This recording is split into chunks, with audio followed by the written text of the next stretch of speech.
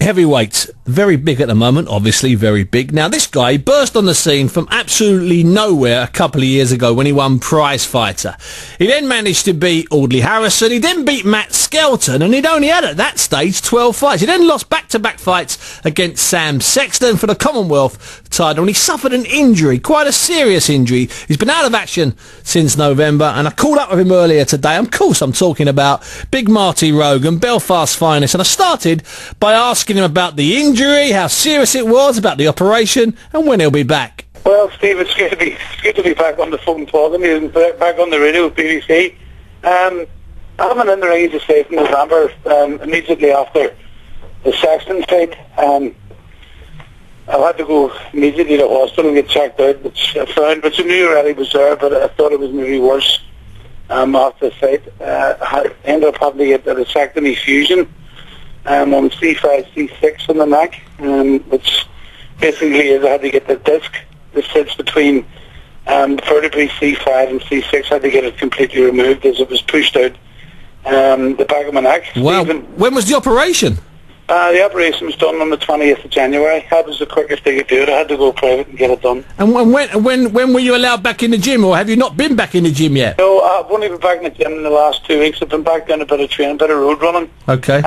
Yeah, it's well, just thankfully my physio diagnosed all this before he even got there, and he looked after me pretty well, John McKee, and he warned me of the dangers of it, but I still went ahead and fought some, you know. Was it an injury that could have ended your career then?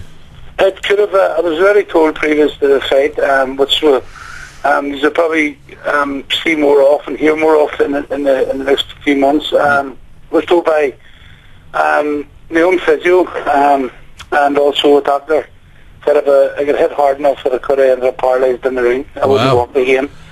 But I took my chances, you know.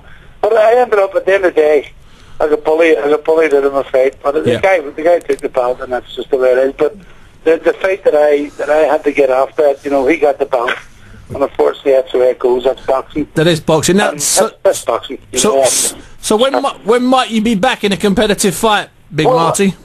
Steve, I'm hoping we're all going well. I had to, as I say, a fusion. For those that don't know what a fusion is, I had to get the top of my hip cut off. I had to get put into a place where this was taken out. I had to get the bone put back in there. So now it has to grow from the front to the back. As bone grows.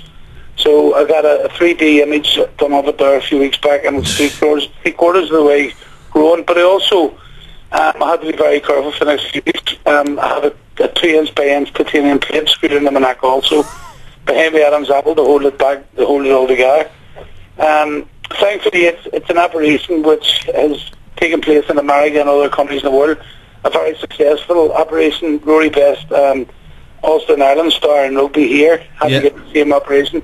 It can be very successful, and it's 100% proof because they've already proved that American footballers and stuff have already had this done.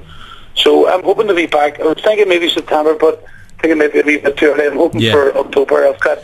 I'm working with a guy in Belfast City Centre now. He's doing a bit of strength and conditioning. I'm a physio going with me tonight, John McKee, who he's done more than anybody would ever do for you. He's not even a physio, he just cares a lot about me because we've known each other that long, and the work that he's done with me, and he diagnosed it, and everything's going well. So with the help of the team that I've got behind me now, that hopefully be back in October and starting it up again, and seeing how we get on. Let's see if the Sexton is going to bully Derek Chisora, but I wonder what will happen with Derek. Stop the bully. I tell you what, you know what, you used the correct expression there, stir it up a little bit. You've got Derek Chisora, can't stop talking. Tyson Fury can't stop talking. They've stolen your heavyweight title as the talkers. I know, and that was me thinking I was the best talker. No, wait, at the moment you're in third place, Big Mark. You've got to sort this out. No, I'm going to have to give Tyson Fury and Derek and say, look, hold on, lads. That's time for me to take back my title here.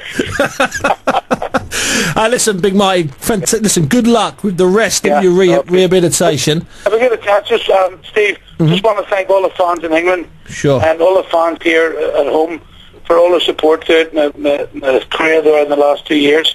And I will be back. You better believe it, I'll be back.